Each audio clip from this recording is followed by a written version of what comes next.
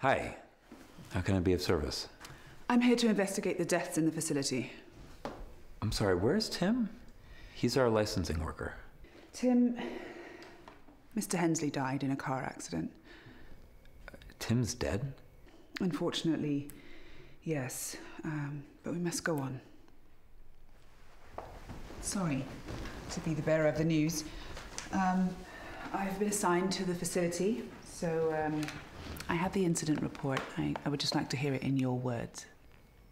Okay, yeah. 2 of the residents were killed in what the police believe is a double homicide, likely by another of the residents. They say it's a crime of passion. I don't really believe that, but... I mean, if the police report said it was that and the facility had no fault, and there was proper care and supervision... Definitely. All right, well, send me the report and I will just close that file out. Thank you.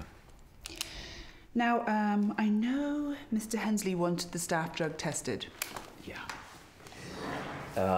As I explained to Tim, or at least as I tried to explain to Tim, our staff is responsible, and I trust them not to use while at the facility or come into work high, but at our annual Halloween party, one of the staff was coerced by a resident. All right, well, we all know people use cannabis and it is legal in the state. Just be sure that your residents don't use and that they know it can mess with their psychotropic meds.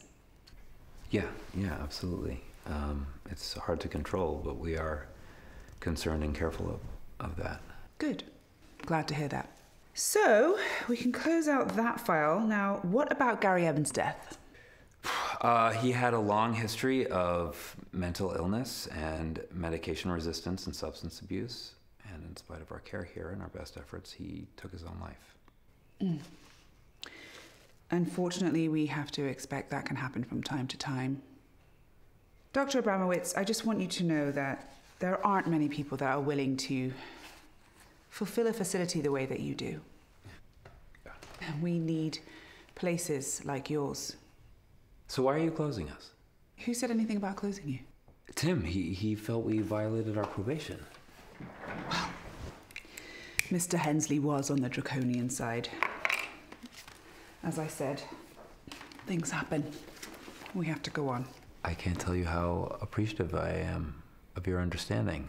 Thank you. I really look forward to working with you. Likewise.